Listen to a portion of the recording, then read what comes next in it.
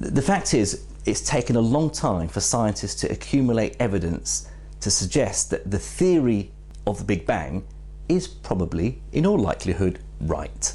So we don't know for sure. Science is never about knowing something for certain. So I don't know for sure the Big Bang happened. Someone else, another Einstein, may come up tomorrow and say, no, actually, here's another way of explaining everything about the universe and the Big Bang didn't happen.